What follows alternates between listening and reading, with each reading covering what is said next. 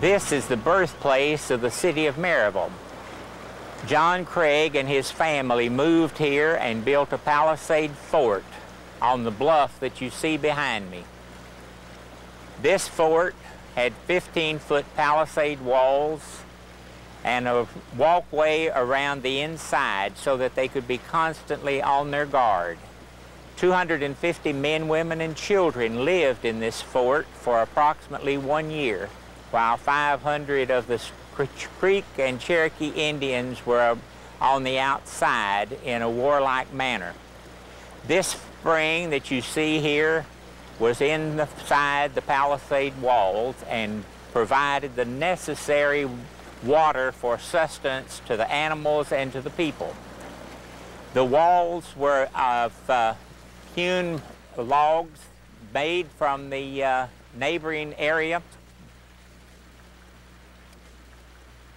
And this was the lookout spot for the area.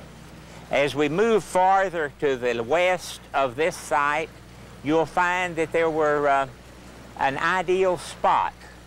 John Craig bought 343 acres from Shockley Donaldson, and he had 100,000 acres that he had received in a grant. This land was then divided into 50-acre lots, and we'll go now to the Bicentennial Monument across the street from the Blount County Public Library, and there is a map there that we'll be able to show you exactly how everything looked in the early days.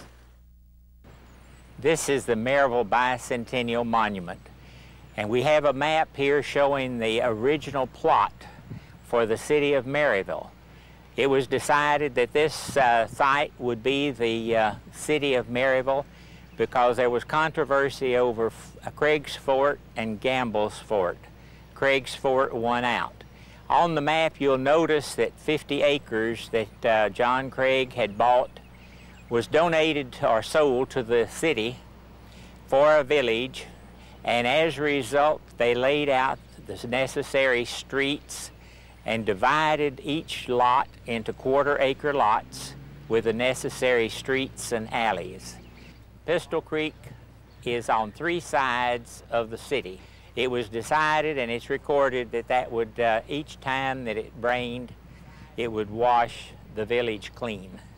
On this site is the site of First Methodist Church. The brick building constructed around 1912 was removed and Citizens Bank was incorporated. On one of the back lots of the town is where First Methodist originally was sited.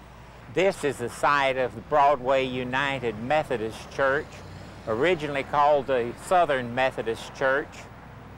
It was on this site that the McKenzie Hotel existed, also referred to in many cases as the Veranda Hotel.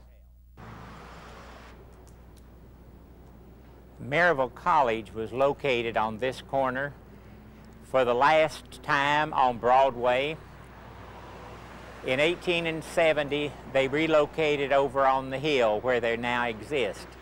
You'll notice on the plaque that this was also the site, at that time it was called the Southern and Western Theological Seminary.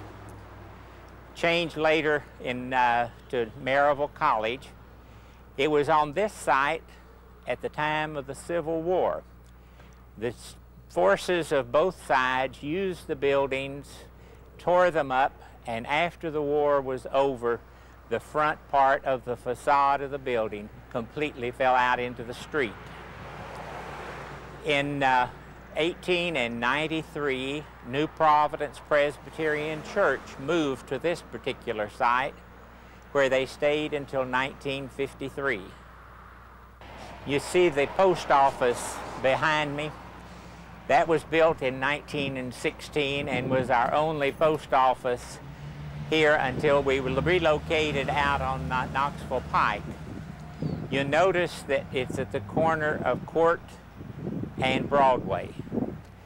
The bank building that you see was originally First Federal Bank, First National Bank, Blount National Bank. It was built in 1921 and during the Depression had to close, but was reopened in 1934 with Colonel W.B. Townsend of the fame of Little River Lumber Company and Railroad Company as president. This is the site of Mr. S.A. Patton's jewelry store for many years, an excellent jeweler, manufacturer of fine jewelry, and the front of it still has his name. You notice that this was one of the landmarks of Maryville. At one time, he had a large man's watch on a pedestal out front that told accurate time. This is the site of Wood's Tavern. It was to this place with its two-story rooms. The future King of France, Louis Philippe, stayed here on his trip down toward Georgia and Tellico Village. And this was also on the stop that his tourist advisor was the one and only George Washington. George Washington fixed his itinerary, told him where to stop, and the people that he should see. The site of Cusick and Broadway was also the site of Courthouse Square until the courthouse was moved to its site at the present time in 1906. A number of historical things have happened in this particular area. You notice on the side of the bank building is the sign put there by the Tennessee Historical Commission where Sam Houston joined the services in the War of 1812. It was at this site that the fire in the courthouse would have destroyed almost all of our records had it not been for the heroic stand of one of the young ladies, a black slave to the Toole family. She went in and carried out the heavy books and saved them for posterity. They are still in use today. This is the site where the soldiers were supposed to be stationed, at least that's what was thought, and the cannon was set up during the Civil War at the Kate and Broadway entrance, and it was at that spot that they fired on the courthouse. They missed the courthouse to a certain extent, but set all of the places that we have just photographed on fire during the siege of the Civil War. General Sherman came down Broadway at one time, long before he was famous for his march from Atlanta to the Savannah. He went straight down this highway, and this, incidentally, is the site of the Federal Road going south. And the road goes straight out this area to the Old Niles Ferry Highway and on to Tellico Blockhouse and farther south. This is the area that was hardest hit locally by the Civil War. Broadway Towers stands where the old Sam Houston Hotel used to be. It was Sam Houston Hotel, and then was later was torn away, and with a Gamble building was erected there where Royal Jewelers and offices occupied the site. Now, it was at the corner of Broadway and Love. Now the Love Street has been closed completely, and this is Broadway Towers for the elderly. This landmark on Broadway, known as McCammon-Ammon's Funeral Home since 1928, has occupied this site. Prior to 1928, it was the P.K. Kinney home. Mr. Sam McCammon had been associated with his brother-in-law, Hugh Bogle, in the Bogle and McCammon Furniture and Undertaking establishment in the old building that became Capitol Theater.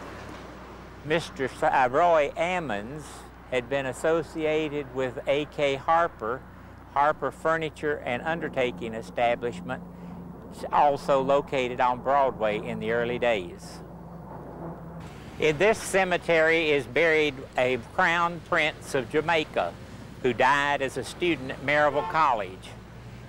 This is also the site of New Providence Presbyterian Church. Had a stone church, a brick church on this location. And this was also the burial site of the founder of Maryville College, whose remains were later moved to the Maryville College Cemetery.